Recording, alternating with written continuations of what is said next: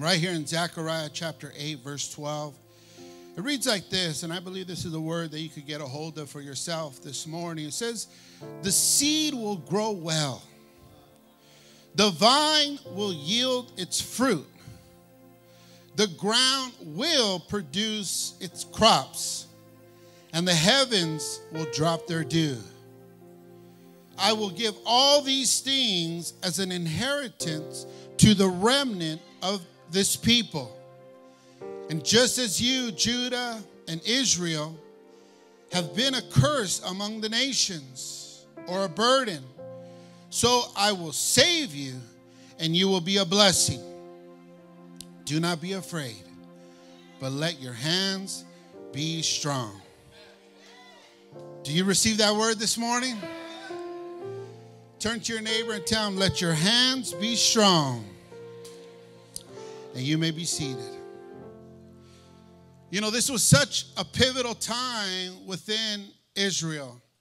This was such a pivotal time within Judah. This was actually a time where the two nations were uniting together once again. For a long time, these two nations were divided. After David was king and Solomon was king, and they began to, the kingdom began to divide. They be divided within the northern and the southern tribes. Judah and Israel began to divide. But when they were in captivity, it was a word that was given to them by the prophet Jeremiah. And he told them that for 70 years, you're going to be in captivity because of disobedience, because you've turned to pagan idols. You're going to be in captivity, not just for a few years, but for 70 years. But how many know when we serve God, how many know there's always hope? There's always a process. See, we can't forget about the process. We can't forget about the journey. We can't forget about the things that happen along the way to the promise. And this is why it's so important for us to understand this, because you have to understand that throughout history, wherever the people of God went, they prospered. Wherever the people of God went, they became the strongest in the land. You know, right now, and I thank God for this, that we're in the one-year Bible. How many thank God, or how many are still in the one-year Bible? Come on, wave your hand. If you're not, or if you fell off, there's still time. Come on, somebody. And I just want to encourage you because, you know, we begin to read, you know, in Genesis, we begin to read about the journey. We begin to read about the story of Abraham, of Isaac, and Jacob, and their journey and their process. And we begin to see how they prospered in the land of Canaan. They prospered in a place that wasn't their own. God still prospered them. God still strengthened them. God was still giving them everything that they needed and more in the land of Canaan. We also see that Joseph and his brothers, when they were in Egypt, were fruitful and increased greatly. We begin to look at in the promised land, after their time in the desert, that they prospered and they began to occupy the land. We see that even in the city of Jerusalem, they began to prosper. Even while they were in captivity in Babylon, they multiplied and they began to purchase homes. But during this time, their city was in ruin. During this time, their city was destroyed. While they were in captivity for these 70 years, while they were in captivity in Babylon, their city, their home, their temple was destroyed, was in ruins. So God began to once again give visions, and God began to once again bring hope, and God began to once again speak through his prophets, and he began to tell his prophets that I'm going to bless my people once again. I'm going to strengthen my people once again. How many thank God that his word will always encourage and always strengthen and always give us the hope that we need to continue to do what he's called us to do. And that's what he was doing through these men. He was letting them know, don't worry, the blessing is coming. Don't worry, the resources are coming. Don't worry, God's plan is coming. Don't worry, the miracle is going to happen. Don't worry, God is going to fulfill his word that he gave to you. He's telling them, don't worry, I am going to save you, and you're going to be a blessing. As God was speaking through Zechariah and as God was speaking through his people, the people began to get excited once again. The people begin to get motivated once again. As a matter of fact, Zerubbabel, the first leader, the man that led the first group of people back to the ruined city of Jerusalem, the Bible said that he got revived once again. I mean, imagine going back to your home. Imagine going back to your city and the city is totally in ruins. Your home is totally destroyed. Just imagine that. Just picture that. At first, they were motivated. At first, they were excited. But after a while, they kind of got discouraged. How many know after a while, sometimes the enemy will try to discourage his people? Because when discouragement can take root, it can disconnect us from the plan of God. When discouragement can take root, it can begin to disconnect us with the agenda of God. But how many thank God for his word? His word brings life. His word brings hope. His word is all that we need. And as the word of the Lord begin to be shared with God's people once again, they begin to get hopeful once again. They begin to get excited once again. They begin to get motivated once again for the work that God had for them, to rebuild their city. You know what Zechariah was telling them? The harvest is coming. The harvest is coming. You know what he was telling them right here in these two verses? He was telling them, as long as you focus on building the house of the Lord, you will experience increased peace, increased harvest, increased favor, increased resources, increased protection. Is there anybody in this place that is getting a hold of God's word for your life this morning? That as long as you focus on God and his purpose and his house and his mission, then he is going to increase your life. But the question is, are you prepared for it? Have you been preparing? Have you been preparing? I think that's so important for us to ask, because during this time, you know, when the people of God began to get a little discouraged, there was a man that God raised up. He was a young man. While the people of God were discouraged there in the ruined city of Jerusalem, back in the Persian Empire, there was a man that was getting prepared. A man that we all know as Nehemiah. Nehemiah, we know he was a cupbearer. Little did we know he was going to become God's construction worker. Nehemiah had a good place. Nehemiah didn't have to worry about anything. He had everything that he needed. He was eating the king's food, drinking the king's drinks, living in the king's quarters. He had everything that he was the most trusted person next to a pagan king. And when he heard the news that the people of God were discouraged, and when he heard the news that the walls of Jerusalem were ruined, it began to do something inside of him. See, you know you have a vision from God when it benefits the life of others. You know you have a calling. You know you have a purpose. You know that God is beginning to separate your life when he begins to put a burden and he begins to allow you to see what he sees, and he begins to prepare you to be the answer to someone's prayer. God began to prepare him. He was in a good place. You could say he even had a good career. He was the most trusted. He was a governor. He was the most trusted person in the palace. You had to be a trusted person in order to be a cupbearer. And he was the most trusted person, and he was in this place, and God's hand was with him, but he began to develop a burden. He says, I'm in a good place. I'm eating good. I'm living good. I'm doing okay, but there's a need. There's a need.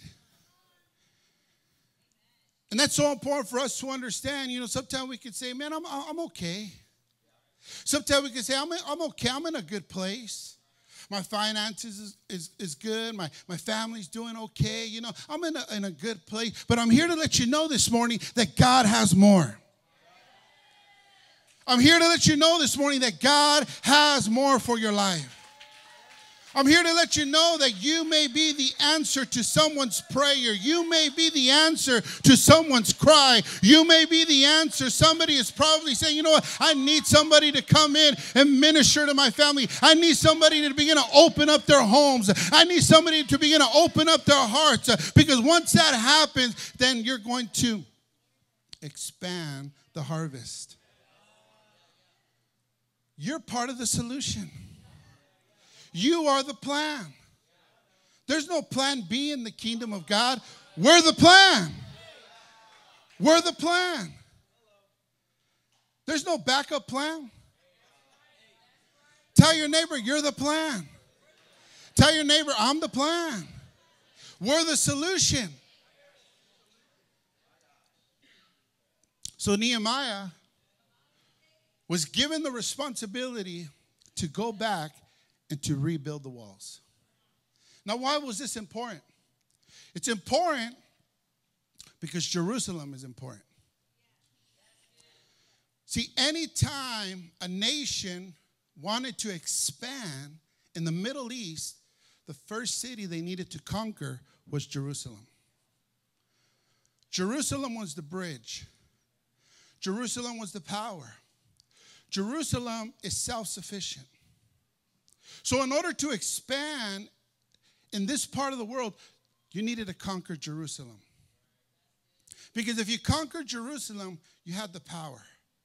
You had the power to expand. You had the power to grow. Did you know that Jerusalem has been attacked by 53 nations?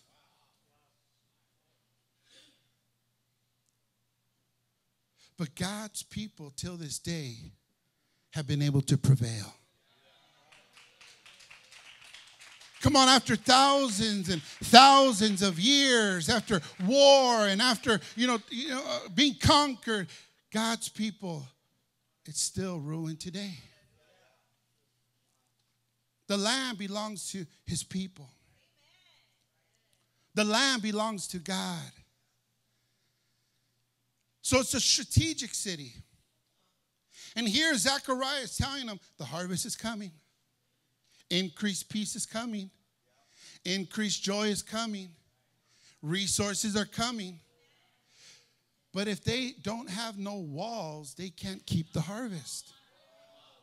Without walls, they can't preserve what God was about to do within the city, within the people. So that's why it was such a burden, and that's why it was such a cry where when the walls were ruined and the walls were torn down, they began to realize we got to get those walls back up. See, there's healthy walls and there's unhealthy walls. Unhealthy walls build barriers. Healthy walls build bridges. They're beneficial. Healthy walls are beneficial. Unhealthy walls are barriers. These walls were healthy. These walls, if you begin to look at where Jerusalem is, Jerusalem sits on a hill. It's a city on a hill. It's fully exposed. And the only protection that it has, the first line of defense, are the walls. The walls were Jerusalem's army, Jerusalem's dignity, but also it was Jerusalem's way of preserving the harvest. So Nehemiah begins to get the call. Nehemiah begins to get the privilege. Little did he know that he was the answer. So how did Nehemiah prepare? Well, the first thing that he did is he prayed. How many know we're a people of prayer? How many know we're a church of prayer? We believe in prayer. We believe in getting into the presence of God. We believe in crying out to God. We've seen miracles happen through answered prayer. We're a people of prayer. Whenever you rally God's people, whenever you rally God's church, whenever they hear about a prayer meeting, how many know it's always packed because God's people are hungry for prayer? They're hungry for prayer. See, Nehemiah, when he asked about the walls, it wasn't a casual question. It wasn't like when somebody asked you, how are you doing? It was like when somebody asked you, no, really, how are you doing? And when Nehemiah asked about the walls, it came from a place of deep concern. But Nehemiah, he just didn't pray for a day. But the Bible shows us that Nehemiah prayed for 4 months. He prayed and he fasted for 4 months. And as he was preparing, as he was praying, God was beginning to give him the plan. See, because a plan from God will always last. Our plans will work. Maybe for a little while, our plans will work. But how many know the plans of God will always last? The plan of God will always last. What does the Bible say? Commit your ways to the Lord, and your plans will succeed. Because Nehemiah prayed, God began to give him a plan. He knew how long the project would take. He knew where he was going. He knew what he needed. And he knew that God's hand was going to be with him. See, prayer begins to give you the confidence for the work. Prayer begins to give you the confidence for the task. Because, you know, we can do some things, but how many know he can do all things? I said we could do some things, but how many know we could do all things through Christ who gives us the strength? So in prayer, he's building your confidence. In prayer, he's building your courage. In prayer, he's building your commitment. Is there a church that still believes in prayer? We're a people of prayer. In prayer, God begins to give you the confidence. In prayer, God begins to give it to you. You know why he needed the confidence? Because the last person that took out the king's father was a cupbearer. King Artaxerxes' father was taken out by his cupbearer.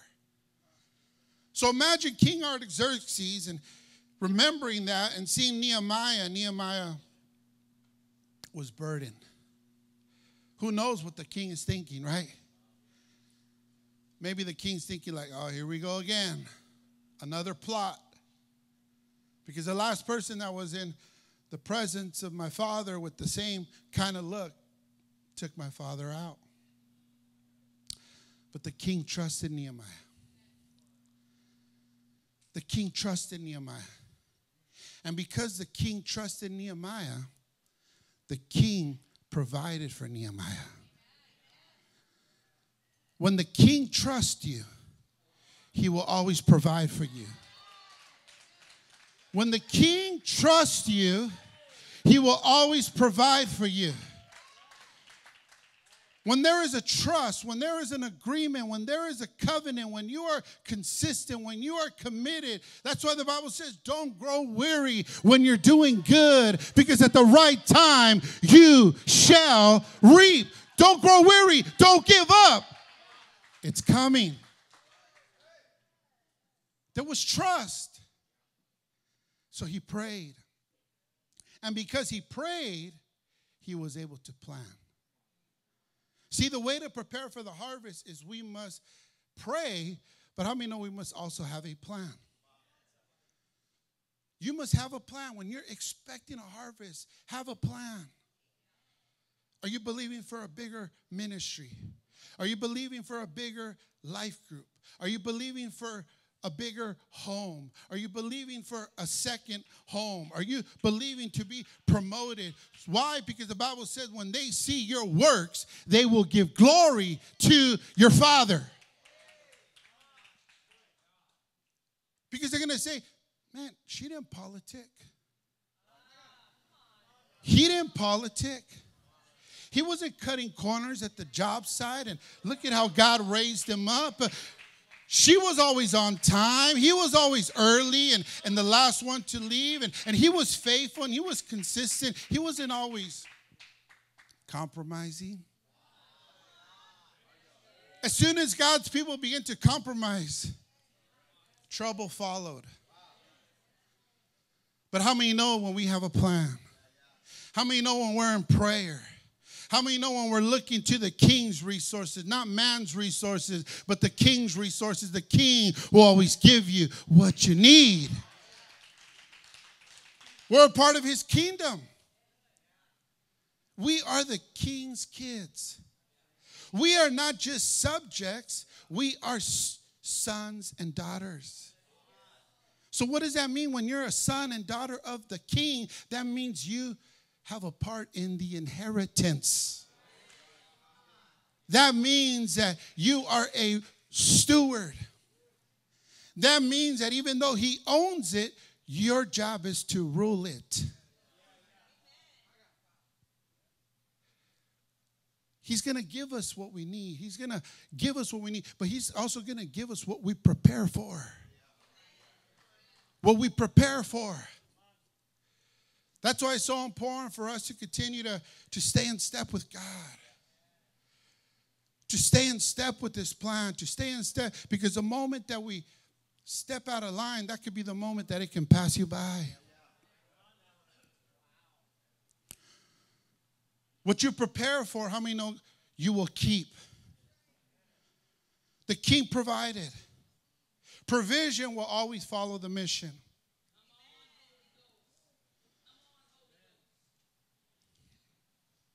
There's only 3 kingdoms. The kingdom of God, the kingdom of darkness, and the kingdom of man. There's only 3. All we got to do is pick one. You can't pick one on Sunday and work on the others on Monday. You got to pick one. You got to stick to one. You got to focus on one. You got to pray about one. You got to plan for one. You got to prepare for just one. I'd rather pick the best one. I'd rather pick the one that's going to last. You're not going to be able to take your car with you, your accounts with you, your property with you, even though those things are good and those things God wants to bless you with, but the harvest is bigger than that. The Bible says that he's giving you the ability to produce wealth. What is wealth? Well, wealth is having plenty and abundance. Wealth is having plenty and abundance. It's when your money starts making money. It's when you just don't own a business, but you begin to employ others. And others begin to prosper under you. That's when your money starts making money. When money is the byproduct, you've achieved wealth. Our goal is not to chase money. Our goal is not to chase the mighty dollar. Our goal is to chase God's purposes. Our goal is to chase God's plan. Our goal is to chase what God has for your life. Because when you chase that, money becomes the byproduct. God says, oh, he can handle more. Oh, she can handle more. Because she's been in prayer. Because he's been planning. Because they're in my presence, because they've been focused on the mission, because they desire to please me, then the King begins to release his resources. He begins to release it over your life, over your children, over your family. We must pray. We must plan. But lastly, as I get ready to close, we must persist. We must persist. We must be persistent in the kingdom of God. See, the definition of prosperity in the Greek is to move forward. It's to advance. But how many know when you're moving forward and when you advance, how many know there's opposition? When Nehemiah and the people were going back and they were excited because Nehemiah showed up with resources. Nehemiah showed up with permits. Nehemiah showed up with even an army. Nehemiah showed up with people and they got excited. Okay, let's do this. Let's build this. Let's get ready to do the work. Let's get ready to build the work. That's when the enemies rose up. Nehemiah didn't have one enemy. Nehemiah had 4 enemies. 4 enemies. Samaritans, Amorites, the Arabs, and the Philistines. They all begin to rise up. How many know sometimes you're not just fighting one enemy? Sometimes you're also battling within. There's outside forces and there's inward forces that are coming against you. But I'm here to let you know that the key is to be persistent. The key is to be persistent. You know why? Because persistency will always allow you to prevail. In order to prevail, you must first be persistent. We must be persistent. I know it gets discouraging. I know it gets hard. I know when you don't see it, sometimes you're like, I'll believe it when I see it. But the kingdom that we're a part of, it's a kingdom of faith. The Bible says walk by faith and not by sight. Walk by faith and not how you feel. Walk by faith. Every day you're walking in faith. Yes, you feel God's presence, but by faith you're able to access God's power. You may not always feel good. You may not always feel this peace that you felt this morning. That's why you got to walk by faith. You got to walk by faith. Because as soon as we're out of his presence, we still have his power. His presence produces his power within our life. You're not always going to feel joyful. You're not always going to feel motivated. You're not always going to feel peaceful. But by faith, you're pressing forward. By faith, you're moving forward because you know that the power of God is in you. And even though you're surrounded by the enemy, you know that greater is he that is in you than he that is in the world. You know that you're more than a conqueror. You know that you're the head and not the tail. You know that God is making you the strongest in the land. He prayed. He planned. He was persistent. He prayed. He planned. He was persistent. Say it with me this morning. He prayed. He planned. He was persistent. He prayed. He planned. He was persistent. That's the key. That's the key. Because when you're persistent, you can prevail. You can prevail. In order for us to walk in victory, sometimes we have to identify the enemy.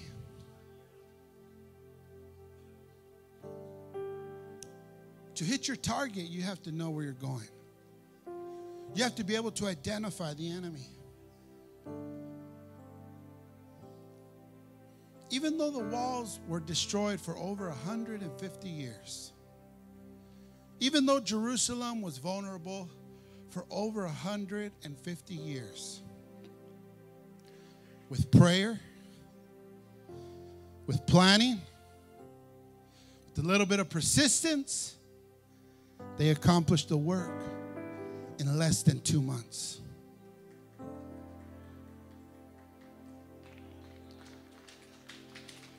With a little bit of prayer and some planning and some persistence, they did the impossible.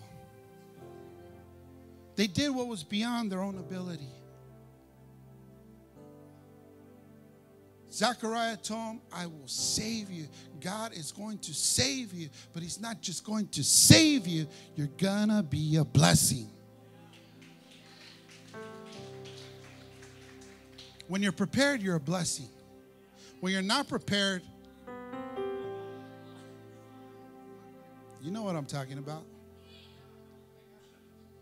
When you're prepared, you're a blessing. When you're not prepared, don't look at people. Come on, somebody. We're looking at ourselves this morning. How many want to be a blessing? Come on, how many want to be a blessing? Come on, how many know that our church is called to be a blessing? How many know God's people are called to be a blessing? How many know God wants to prosper you to be a blessing? God wants to strengthen you to be a blessing. The harvest is coming so you can be a blessing. The resources are coming so you can be a blessing. Increase peace, increase favor, increase harvest. Does anybody believe it this morning? That's your word. That's your promise. Let's get a hold of it this morning, because when those things are released over your life, you will be a blessing. He prayed. He planned. He was persistent. It's not going to be easy. It's not going to be easy, but it's going to be worth it. It's going to be worth it. This morning as we stand, I want to encourage you, don't miss your moment. Don't miss your moment. Moments sometimes come unexpectedly, but the prepared are ready for their moment. First time I signed up for organized sports, they handed me a playbook. I had a hard time with that playbook. Our first game, coach calls me. He goes, I want you guys to run this play. This is the play. So I run in, I tell the defense, this is the play. As soon as the ball gets hiked, quarterback does a little switch reverse. Running back runs right past me. Coach pulls me out. He said, what happened? I said, Coach, to be honest, I forgot the play. He looked at me. He said, you missed your moment. You missed your moment. He said, I knew they were going to run that play. I knew they were going to run that switch reverse. They do it all the time. You missed your moment. Oh, you better believe I got that playbook. You better believe I began to study that thing day and night. You better believe I began to plan. You better believe I began to get in that book.